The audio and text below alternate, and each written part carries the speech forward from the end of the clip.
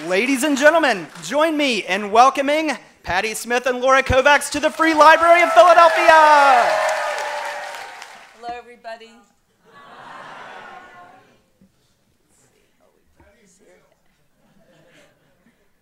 Actually, seriously, I don't feel so good, but don't worry, I'm beyond it being catching, but I really didn't want to cancel, so I thought that the best. So I came a little early with my sister Linda, and we signed all the book, or I signed them, but she.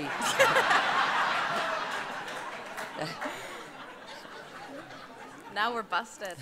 No, I signed them, but she helped slide them over, and so all the books are signed, and I'm really sorry, but it was the best way that I could be able to be with you this evening. So, anyway, thanks.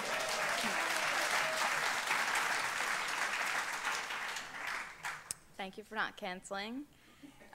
Welcome back. This is your 5th visit to the Free Library of Philadelphia. Well, I'll be back for the next 5 books. Please. I want to say at the outset, we'll just give the plan for the night, but I do want to tell you I hope you know how beloved you are here in this city. Oh, thanks.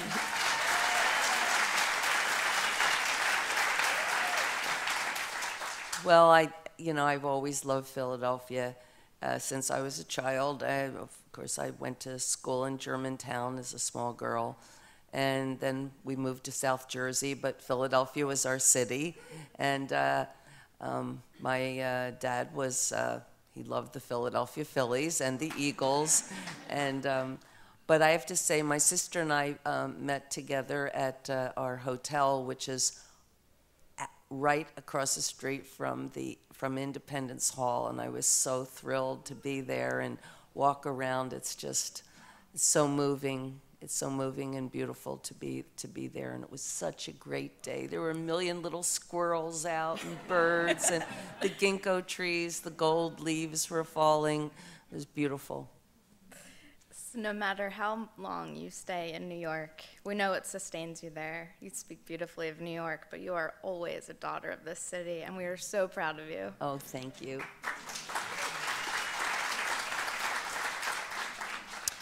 So we're going to talk for a little bit, and then we are going to hand the mics over to the audience. They are anxious to talk to you, too. I, of course, live in a world of books, and so I'm going to start there. This is another gorgeous book.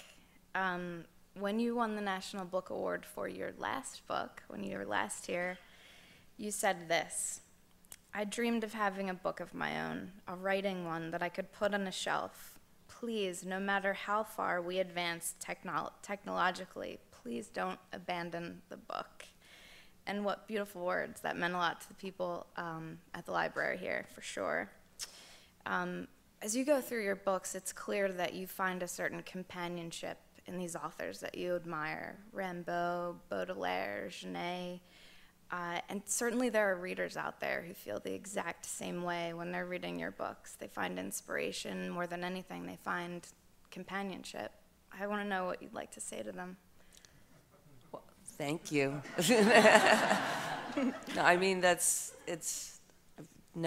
hadn't really thought of it that way, but I love my books so much, and the fact, since I was a child, and used to get all my books for my birthday at Leary's. I don't know if anyone remembers Leary's bookstore, but when I was a little girl, for $1, and every year on my birthday, my mother would bring me to Leary's, and we'd give there was I don't know if it was old Mr. Leary, but an old fella, and he got such a kick out of me. He'd give me a shopping bag, and then I was allowed to go to the children's department and fill it for $1 on my birthday. And I got so many beautiful books, whether, Uncle Wiggily or the Wizard of Oz books and all the wonderful books. And they've been my friends my whole life. And to imagine writing a book that might be someone else's friend is just wonderful.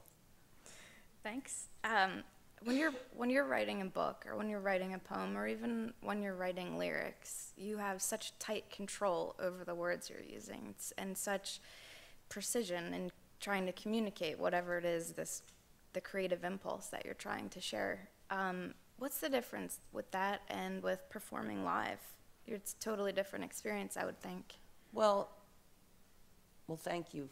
Thank you for saying that. I mean, I do labor somewhat to get such an easy feeling flow, but I think that the biggest difference is when you're writing a poem or writing a book, your first essential duty is to the work itself. And so it's a luxury to think of the reader. First, you have to like commit to the work and the world of the work and you know, make it as perfect as you can. But when you're writing songs or performing, the responsibility shifts. You're first of all, one doesn't write.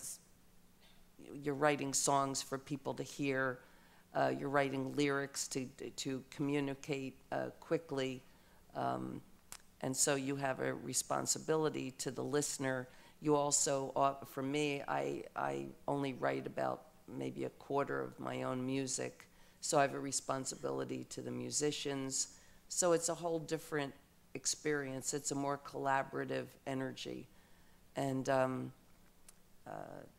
because when I'm writing lyrics, I'm thinking about, it's not just the world of the lyric, I'm thinking about the people and how will they experience it and how can I perform it in a way that is meaningful to them. And so it's not as insular as writing a poem or writing a book. I mean, in the end, it's all for the reader or the listener, but the process is different. I hope that makes sense. And the responsibility you feel Yes, to the art, to the other the responsibility is different, and performing, it's even another.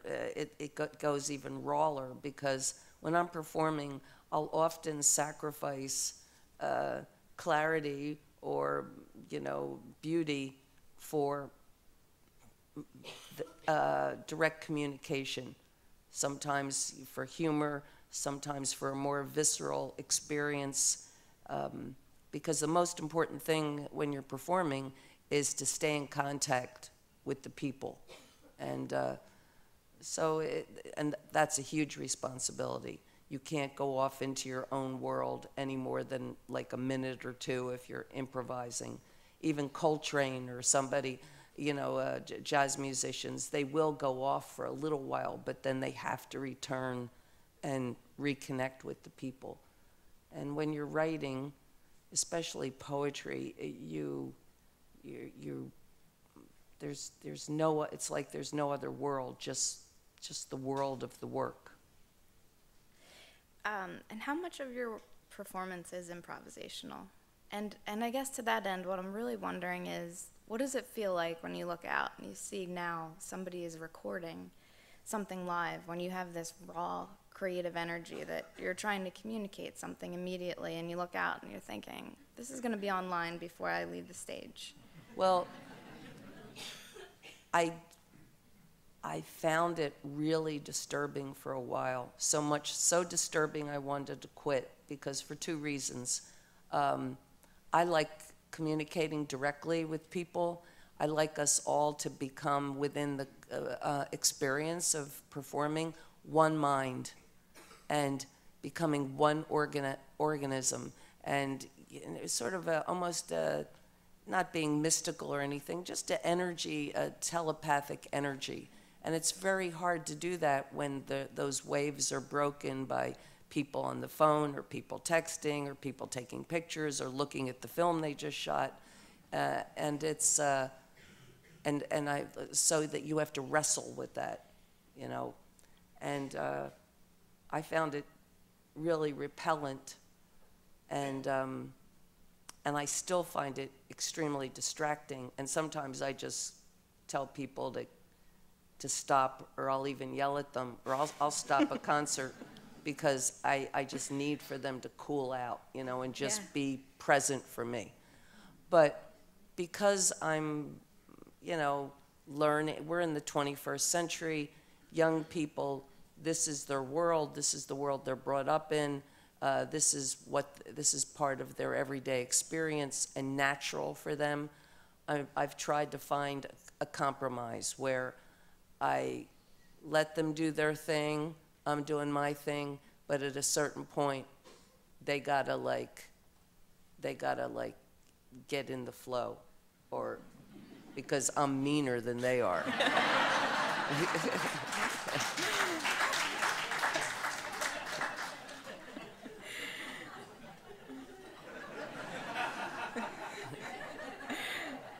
As far as technology, I guess this is another question for you. Art has become more democratic in a way, in that, you know, you had to save up all your money and record every song that you could basically afford to record at that time, and now you can record a song and publish it. You can publish a book, you can publish a poem, you can do all of these things here at your local library. What are your thoughts on that? Well, I think, I look at it, I don't think of it as art. Because I think that I still have an old-fashioned view of art as a real calling.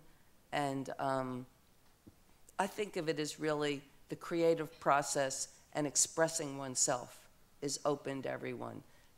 Just because you make a record or take a photograph or paint a picture doesn't necessarily make you an artist any more than baking one cookie, you know, or like making some Toll House cookies makes you a baker, you know. I like Toll House cookies, nothing, I'm simply saying that it's a vocation, you know, that you have to, that requires a lifetime of devotion, sacrifice.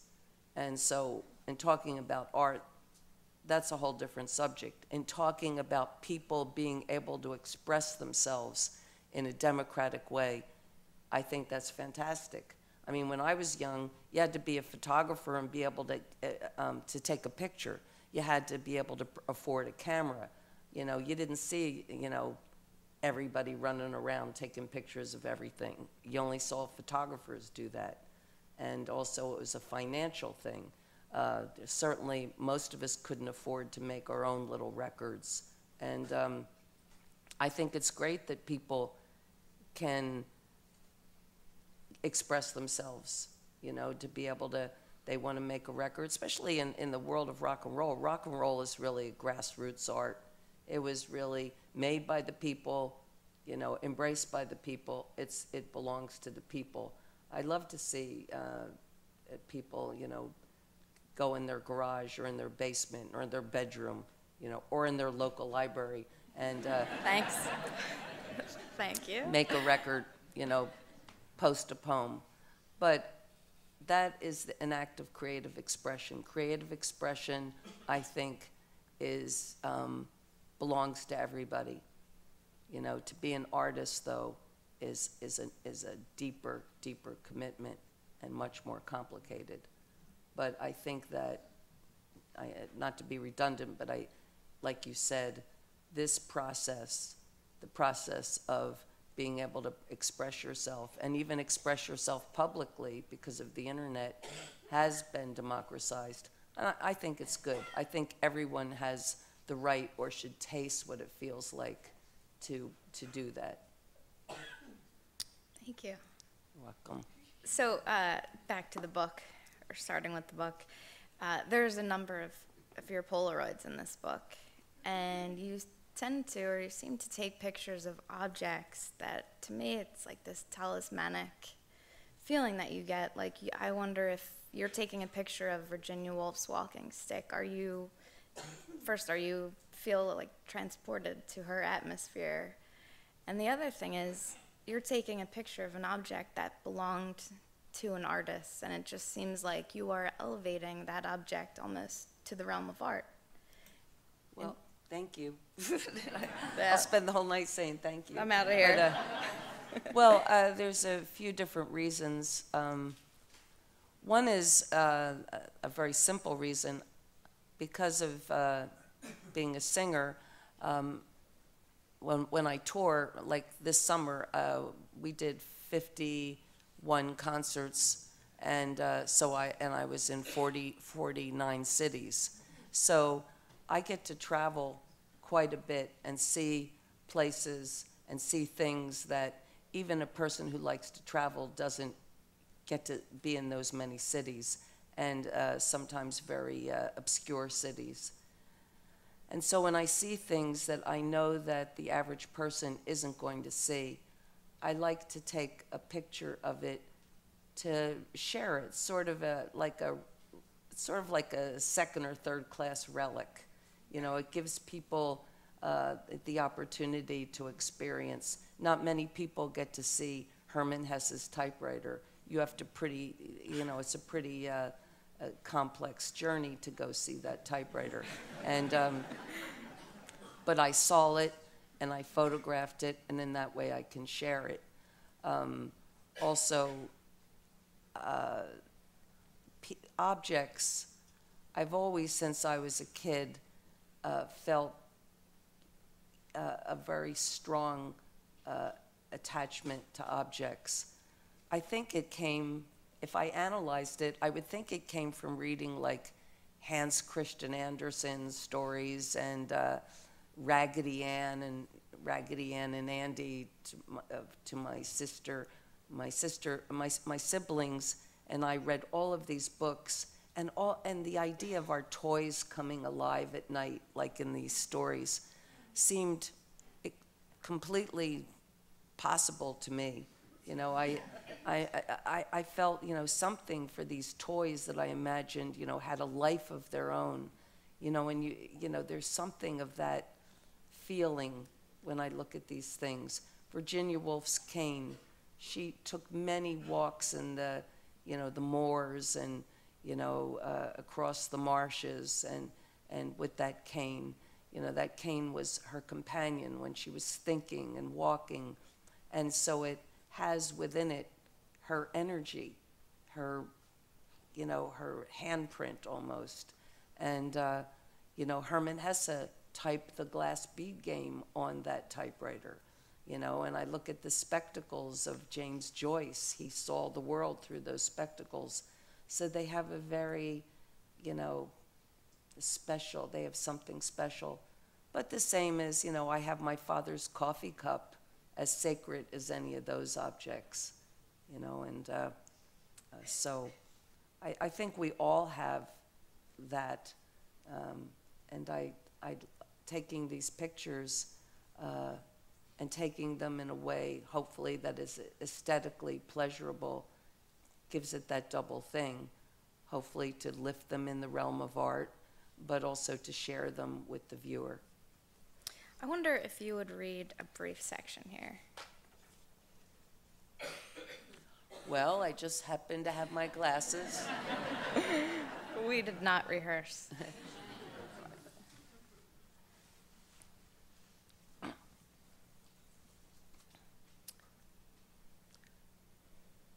I hope to set aside my impatient woes, be of service, and possibly add a few images to adorn my Polaroid rosary. I was glad to be going somewhere else. All I needed for the mind was to be led to new stations. All I needed for the heart was to visit a place of greater storms. I overturned a card from my tarot deck, and then another, as casually as turning over a leaf. Find the truth of your situation. Set out boldly. I covered all 3 envelopes with leftover Christmas stamps and slipped them in the leather box on the way to the deli. Then I bought a box of spaghetti, green onions, garlic, and a tin of anchovies and made myself a meal. It was all for the recipe, right? It was. It was that image, the Polaroid rosary. It's just so striking. And especially with what you're saying, I just wanted to share that with the audience. Well, I can tell you where that came from. I mean, it came from when travelers, I don't know if they still do this, but perhaps they do. Pilgrims used to go on this pilgrimage called the St. James Way in Spain, where they had to go to, I think, like 16 different churches and in Spain. And when they would go, it would be an arduous journey by foot, and they would go and pray at each church. And each time they would get a little medal, some type of little medal, maybe of the Sacred Heart or Mary or Jesus, and they would put it, on their rosary. And sometimes I think of these pictures that I take on my way, on my pilgrimages. They're my little talisman or my little souvenir of my journeys. So that's where that came from.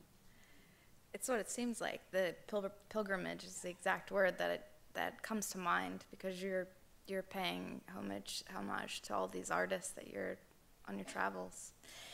I'd like to talk to you about your thoughts on the nature of fame and the nature of fandom, especially here and working in the office that I do, and people feel really connected with you in a really profound, sincere way that's real.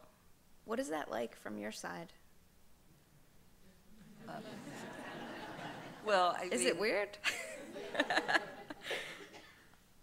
I mean, I'm not that analytical, and I wouldn't want to presume what people think, but it might just be because, well, I've been around for a long time.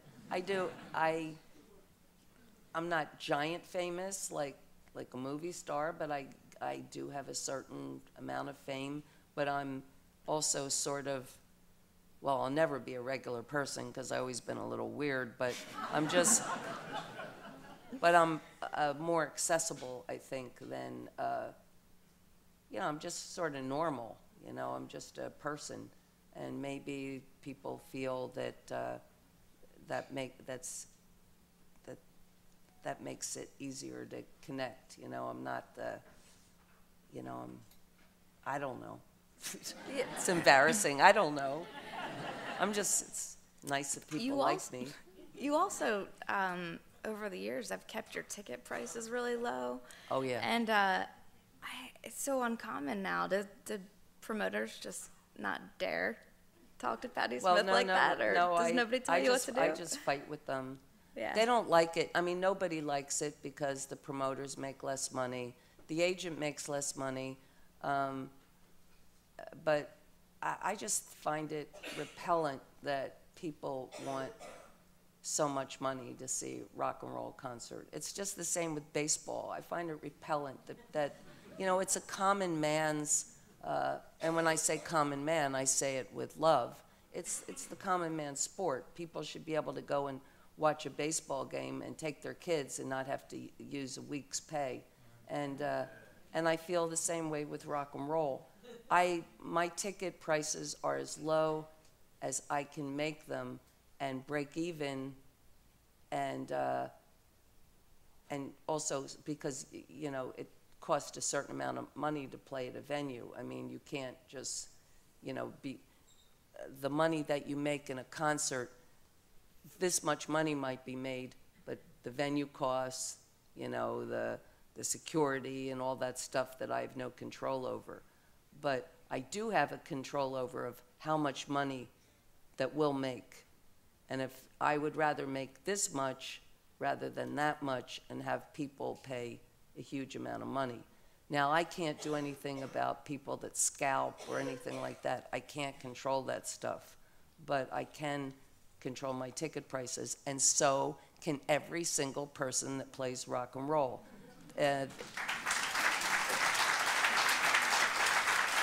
When they say they can't control it, they're full of shit, I mean, sometimes people do sell themselves to Live Nation, but then they've done that, you know. So, I mean, I wouldn't pay $1,000 or $250 to see anybody except opera, but I mean, that's a whole other thing. But A lot of anyway, it's just my opinion. That's why we're here. A lot of Just Kids, and even in this book too, there's so much talk about work. One of the things that always struck me is like Just Kids, you're working in a factory or in a bookstore. There's that quote from the prophet, "Work is love made visible." I'd love to hear your thoughts on the value of work in your life. Well, my family had both my father and mother had a strong work ethic. You know, we were taught, you know, I mean, by example, just by example. My mom and dad worked really hard. They both had jobs, and they had 4 kids to raise. You know, the times were difficult, and you know, we learned that and also we were brought up at a time where there were no credit cards and things like that. So if you wanted something, you had to have the money. You had to earn the money and be able to pay directly for it. And you know, I've just still maintained that way of operating. And in terms of you know, working, you know, doing my work, whether it's, you know, with my band or working on my book or my books or whatever. I mean, I work every day. You know, if I write every single day of my life, you know, even if it's just a sentence or even to record a dream or a conversation, it's like, you know, it's part of what I do. I think that discipline and having some kind of work ethic and some kind of discipline is really healthy. And, you know, just being an artist doesn't mean that you have you're just flotsam and jetsam. It takes huge amounts of study and practice and, you know, failure, you know, and sacrifice. And all of that's healthy. I think that we're in danger right now because in our present culture, first of all, because of credit cards and because we're in a technology and credit cards and social media, values have shifted. And so it's important to really think about these things in the simplest of terms. And anyway, I guess I'm just rambling at this point. It's my illness. I'm just rambling. I could feel it. I'm sorry. The point is you work hard. I don't know that the audience is aware you're on a double tour right now. Yeah, I mean, I do work hard, but I like to work. You know, I like, you know, I couldn't imagine not working, you know. I mean, my idea of retiring is not having to travel so much so I can work at home, you know. Yeah. So, but I like working. I mean, you know, I think my husband's grandparents lived till they were in their mid-90s, and they lived they were farmers in West Virginia. And I remember his grandmother at 92, you know, going out in the field with her, and she would look around and she'd go, "Dig over there." And I'd just dig over there, and I'd find a potato. She'd go, "All right, dig over there." You know. And they did. They worked in the fields, and you know, she was still baking her own bread and digging up her own potatoes, except when I was there. And it was healthy, working every day. Work is good. Work is good for you. When the audience walked in tonight, Horses is playing, and it's 40 years old. I'm wondering if you still feel close to it, and the people and the feelings that compelled you to write it. Well, I mean, I have evolved quite a bit since we recorded Horses. I mean, some of the lyrics on Horses I wrote when I was 20. I'm 68 years old, so I would hope that I would evolve since Horses. But as, you know, in performing it, we have been performing it as an album. And, you know, I feel it's easy for me to reconnect with that person and bring it into present tense. And, you know, I'm just, again, you know, grateful that 40 years later, people are still interested, you know, in the work, you know, people, that it still has a life. And, but I also I'm always excited about the next thing, the future thing. I mean, I write about the past, but I'm very happy to be in the present. You know, I'll do songs from the past, but I try to bring them all into the present. And how I do that is to stay in contact with the people that are, you know, with the people. Because even like right now, I mean, if I just was talking in my own world and ignoring everybody here, what would be the point of us all being together? You know, so, you know, there's a lot of, at our concerts for Horses, there's been a lot of young people. I would say we're really lucky as a band. 60% of our audience is under 25. And that's awesome to have younger generations so interested in what you do. And also their energy and their hunger for knowledge or answers or communication, it's palatable, and you can feel it, and it's joyful.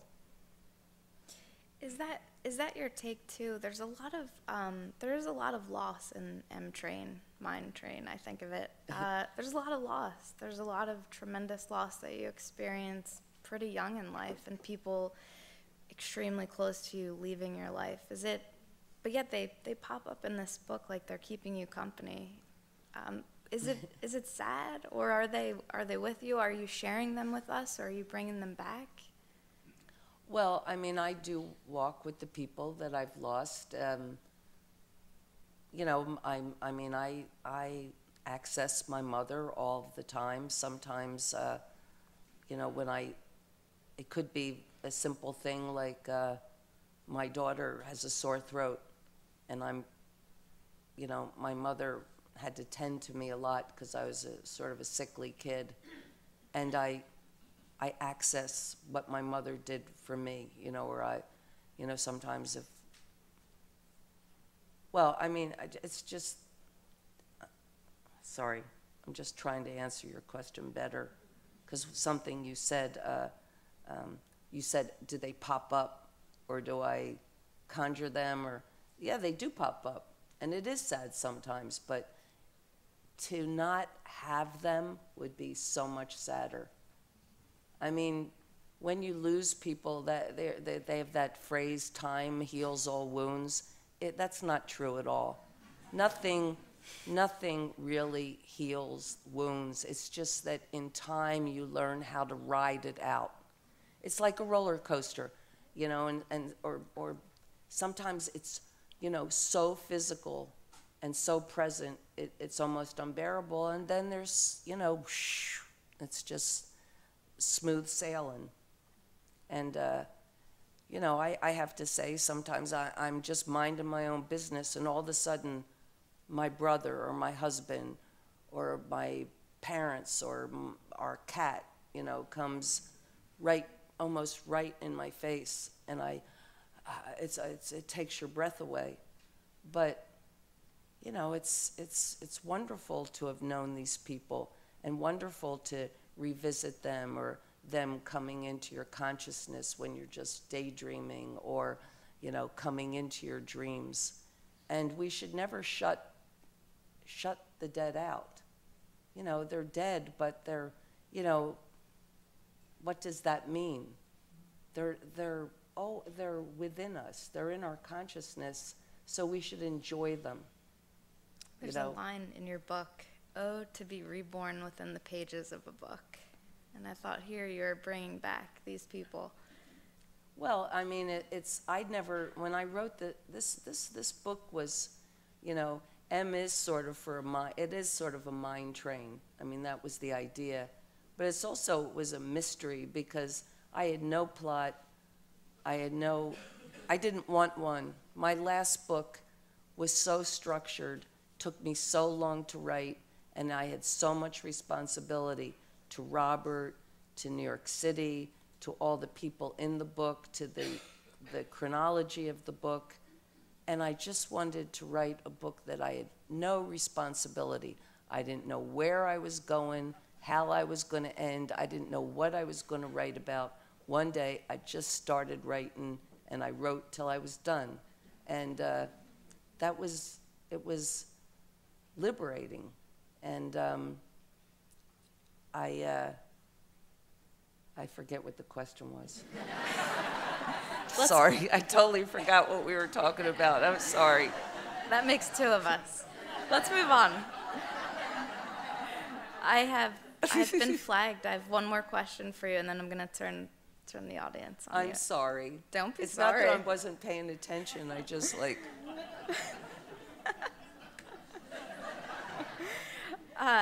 in so many ways, Horses was a mirror of the culture at that time. If you were going to write that album for 2015, what would it sound like? What would your anthem be, your love song? For now? Yeah. Would it be angry or hopeful? I have no idea. I think that knowing myself, it would be very similar, only different subjects. I would probably,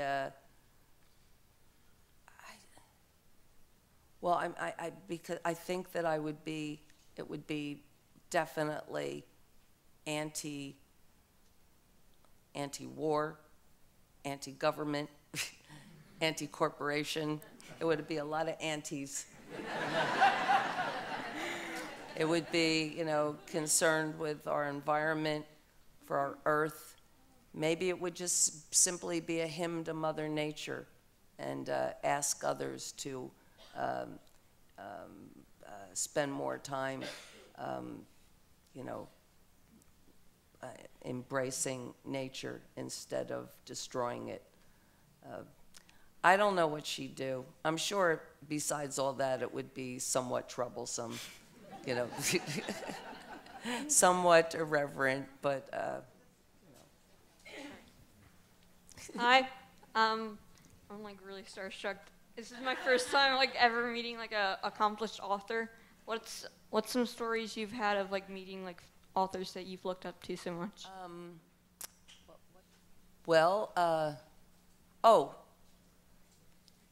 Actually, in the book I talk about the writer Murakami, and I talk about a question that I really want to ask Murakami. And when I wrote the book, I never thought I'd ever get to meet Murakami. And I was obsessed about this question. So then I was called by a very big German newspaper who asked me to come to Berlin to present Murakami with a medal or something. And so I thought, okay, so I went to Berlin, sang a little song for Murakami, and gave him his prize, and then we had a little dinner after, and I had little time to spend with Murakami, and so I asked him the question, and he had no idea what I was talking about.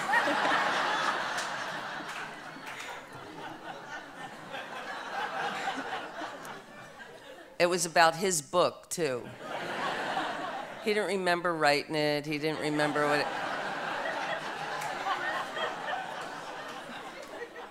Now, Murakami is very playful, so when I thought about it later, I thought maybe he was, Well, I don't know. All I know is I didn't get anywhere. But it was worth it anyway, because he is one of our great writers, and I was very happy to meet him and sing a little song for him and his wife. But I didn't get any answers. So. Hello, Patti. Thanks for coming to Philadelphia. It's really great to Thanks. spend some time with you. But my question is, I know in your book you talked a lot about TV detectives, and I'd once heard that you were writing a detective novel. Is that true, and is that something maybe that you would want to do? Yes, I am working on a detective novel. I've been working on it off and on for a few years, and but I need a lot of time to finish that. But yes, and I promise in the next couple of years I'll finish it, and it's really one of my pet sort of secret projects. It's semi-secret, but it's true. I can only tell you that in my detective novel, you know, crime is not important.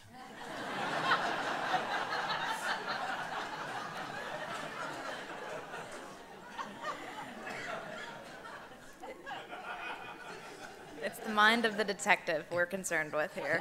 I just lost about several hundred prospective buyers, I think. Hi. So earlier you mentioned a little bit about what it is to be an artist and having the artist calling. I thought if you could remember the first time you felt the artist calling. Well, I can tell you 2 times. The first was when I read Little Women, and I was very young. I love books so much. I mean, I just cherish books. And in Little Women, I read that a girl, not unlike myself, sort of a tomboy, sort of, you know, antisocial, not wearing the right dresses, wrote stories and eventually books. And her name was Jo March. And so I learned in that book that a girl could write a book. And that's when I decided I wanted to write, that I was going to write. I thought if Jo can write, I can write. And the first time I had a physical, visceral feeling of wanting to be an artist was in the Philadelphia Museum of Art. And I was about 12. And my father and mother took me and my siblings to the museum. I don't know why. We never went again. We only went that one time. And we had never been in an art museum. And of course, the Philadelphia Museum of Art is one of the most beautiful museums in the world. And we went, and I think there was a John Singer Sargent show. It was maybe Sargent and Akins, or, you know, it was so long ago, you know, I was 12. But I saw the painting of the girl in the white dress, and, you know, and she looked so beautiful, and I just loved these paintings so much. And to see real paintings in person was so exciting. But then I went down a hallway, and it was like the hallway of Picassos. There was one Picasso after another, different periods. You know, maybe there was a blue period drawing and some cubist drawings, and I don't know what happened, but I was completely spellbound. I saw those Picassos, and I thought, that's what I want to be. I want to be an artist. And it just completely took me over. And all of them, not just representational. I mean, the cubist drawings or things that were more abstract. I didn't know anything about Picasso, and I didn't really know anything about the mechanics of art, but I knew that's what I wanted to do. That's what I wanted to do in my life. And that was here in Philadelphia. Hi, sorry. As an artist, how do you personally view your own work? Are you critical? Are you a perfectionist? Or do you just let it like flow freely? And also, like, I'm a singer, and I'm wondering how you feel about your own voice when you sing, because I'm so critical of my own personally. Well, when I'm writing, yeah, I'm hyper. Well, when you're just inspired and you're sitting writing in your notebooks, you're not really criticizing. You're just letting yourself, you're just expressing yourself. But when I'm putting together a book, finishing something, I am hypercritical. I go through every single line, and a lot of it is because I began writing poetry before prose. I have a tendency to want to hear a certain, even if it's only in my head, a certain way, musical way that each sentence falls into the next sentence. And so I would say that I'm fairly self-critical. As in terms of singing, I've never really considered myself a singer. I mean, I consider myself a performer. And I never really liked my singing voice, especially when I was younger. I don't really understand my voice. It's the one that I have. But I, I would rather listen to other singers. But when I'm singing, it's such a strange thing because I just love natural singers.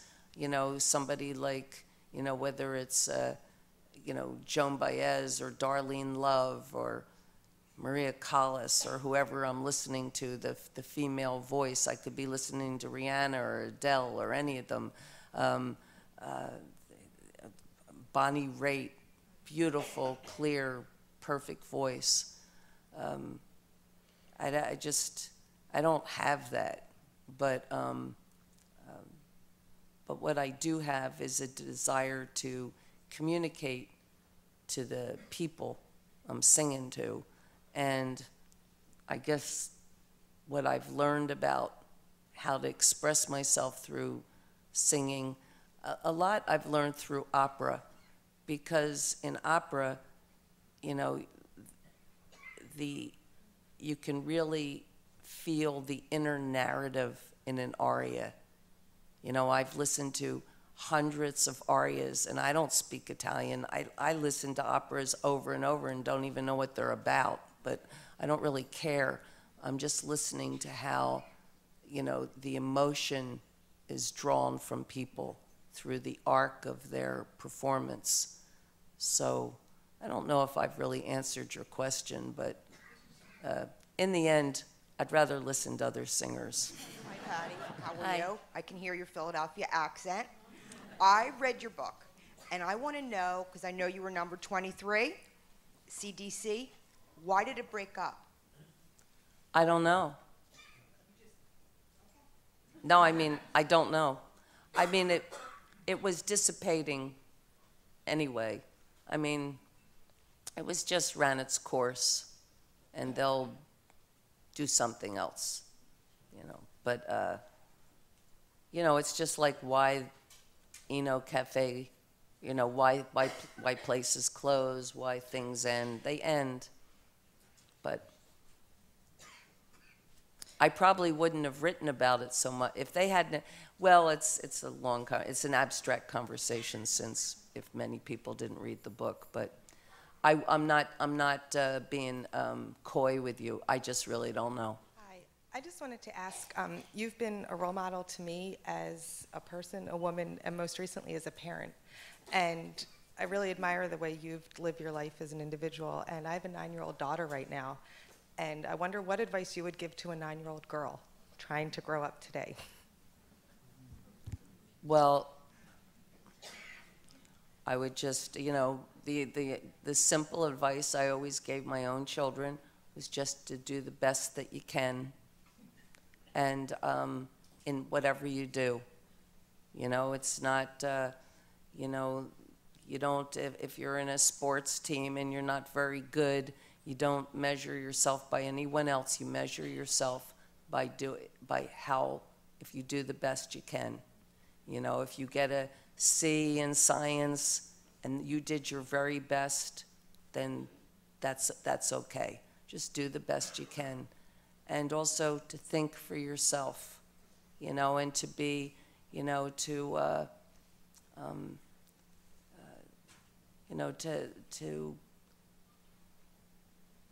judge yourself by not the things that you have, the material things that you have, but how you are inside, how you conduct yourself, by your deeds, by your actions.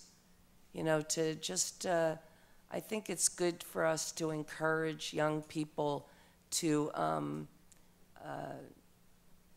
assess themselves by their own merit, stripped of all material things, technology,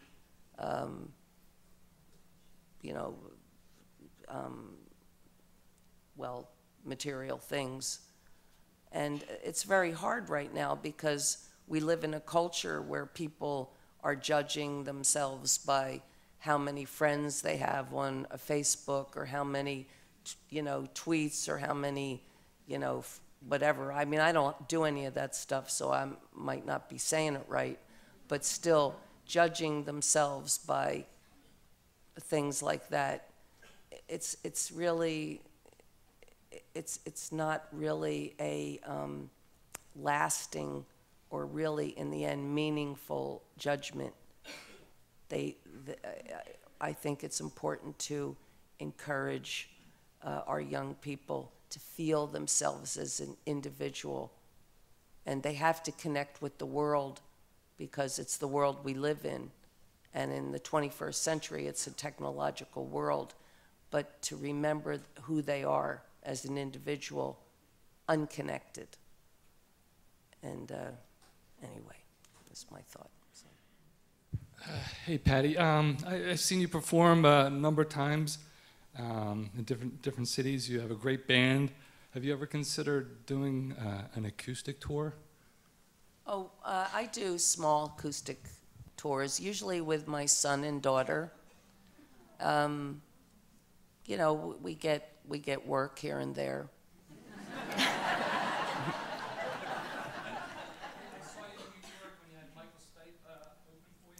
Oh yeah, he opened with my daughter. Yeah. Well, Michael has, Michael is always, Michael could walk on my stage anytime, but he actually likes to watch our shows. So, but he's always there. I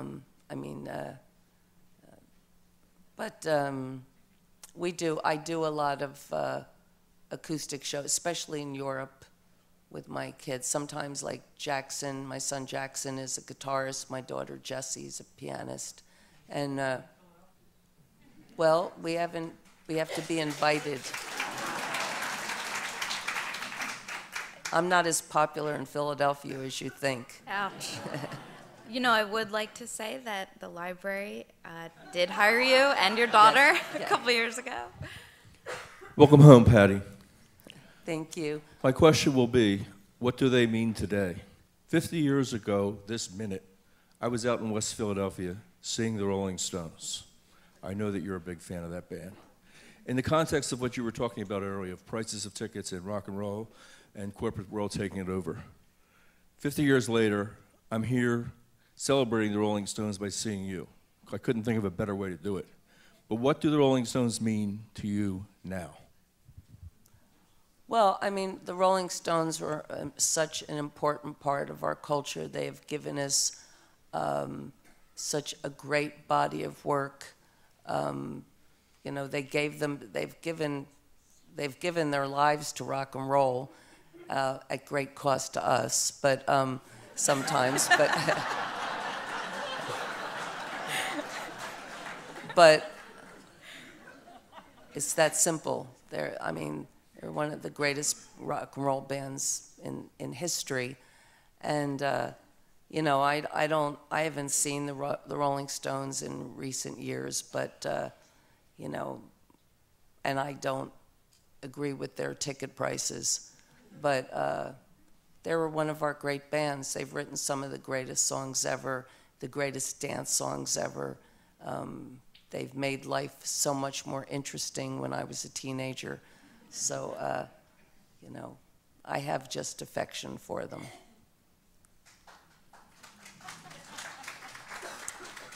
But I'm not buying one of those tickets for them. Hi, I'm Shannon. It's an honor to be with you today. I'm here for my friend Sarah. It's her birthday. Yeah. It's your birthday today? Yeah. So we came here for you because you're one of her shearers. Happy birthday to you. Happy birthday to you. Happy birthday, dear Sarah. Happy birthday to you. Thank you so much. Thank you so much. Thank you for spending your birthday in the library.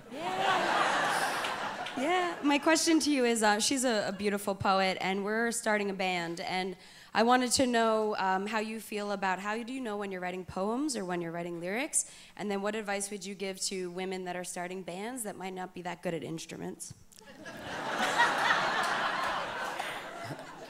Sort of like myself, you know. Well, I mean, a poem and a lyric, to me, it's what we were talking about before. It has to do with responsibility.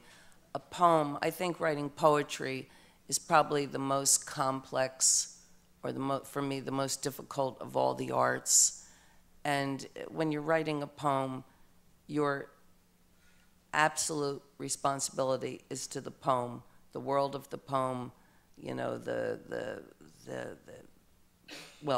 poem.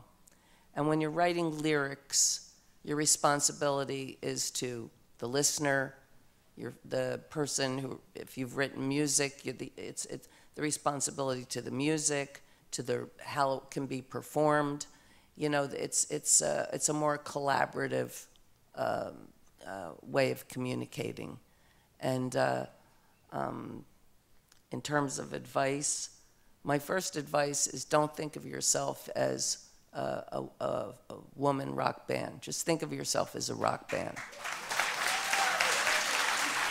I think that in my way of thinking in the 70s, I canned all that. You know, I never thought of myself as a girl in rock and roll. I was a rock and roll singer. And guys don't have to say, I'm a guy band, you know. You know, why should girls have to be a girl band? You know, we're just like, we're workers, you know. And, you know, work hard. You know, I just, if you don't play that good, then just keep practicing. Hi, Patti. Hi. I had a question if you have any favorite pieces of three-dimensional art, and if any of that imagery has found its way into your work. Three-dimensional art. You mean sculpture? Yeah.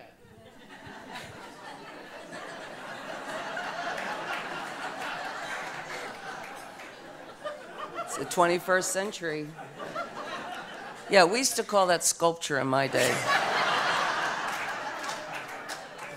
Well, I would say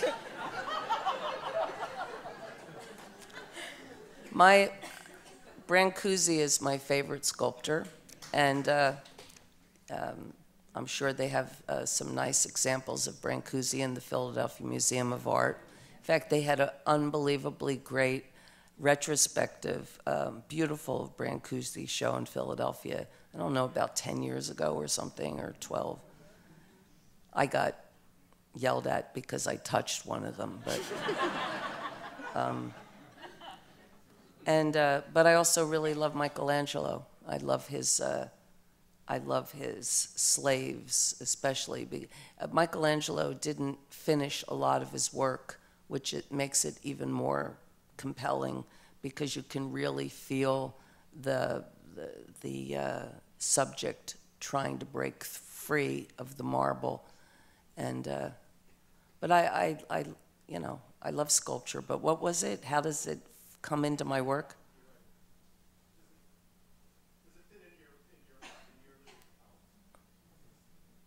Well, I don't know. I mean, I've written a song or two mentioning Brancusi, but I mean, when you asked me that, all of a sudden I thought of Spinal Tap. Remember in Spinal Tap how they wanted like Stonehenge to come down?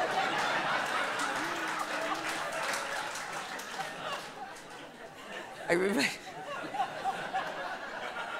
The first time I saw Spinal Tap with my late husband, when they did that, when they ordered the Stonehenge replicas to come down on the stage, and if you had seen Spinal Tap, the idea was they were going to have these replicas, and they were supposed to be 7 feet or 11 feet, and instead the guy wrote 11 inches by mistake.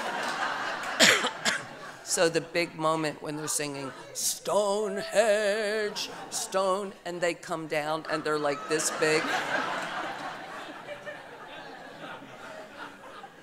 No, I haven't incorporated any three-dimensional work into my...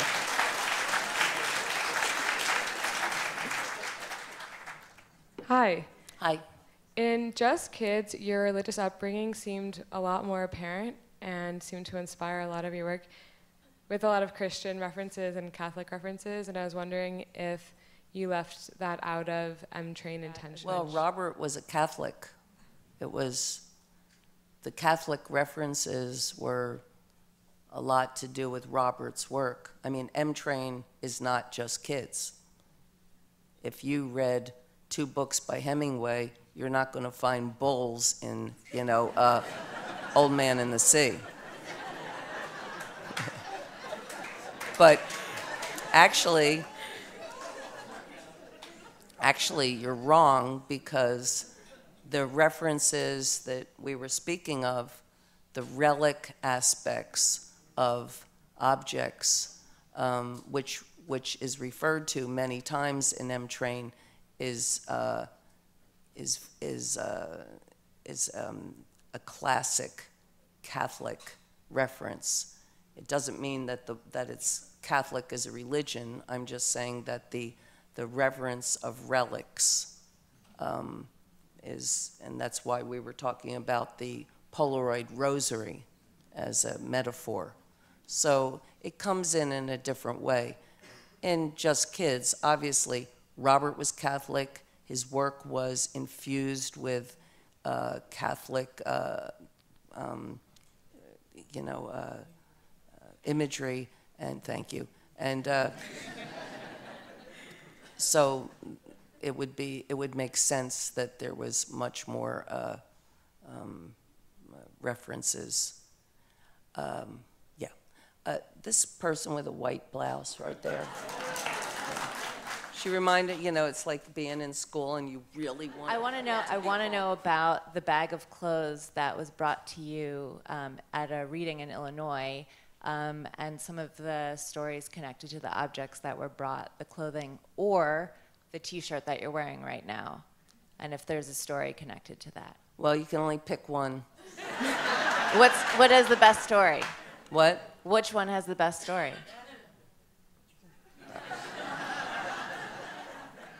Okay, what about the T-shirt you're wearing right now? The T-shirt is from the Electric Lady Studios, which is Jimi Hendrix studio, which is where I recorded Horses. And I've recorded several albums there, but where I recorded Horses. Jimi Hendrix opened the studio in 1970, right before he died. And as a young girl, I was present at the opening and got to talk to him. And then he went to England and sadly died and never came back to use the studio. But I, unbeknownst to me, who was just a girl who worked in a bookstore at the time, wound up using the studio about almost 5 years later to record Horses. And this is their T-shirt. And it's my lucky shirt, and I love it so much that the head of Electric Lady gave me 40 of them.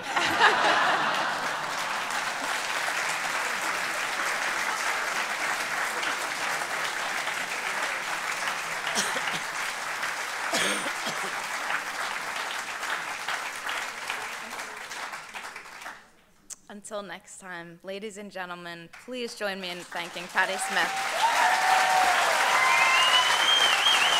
Thank you, everybody.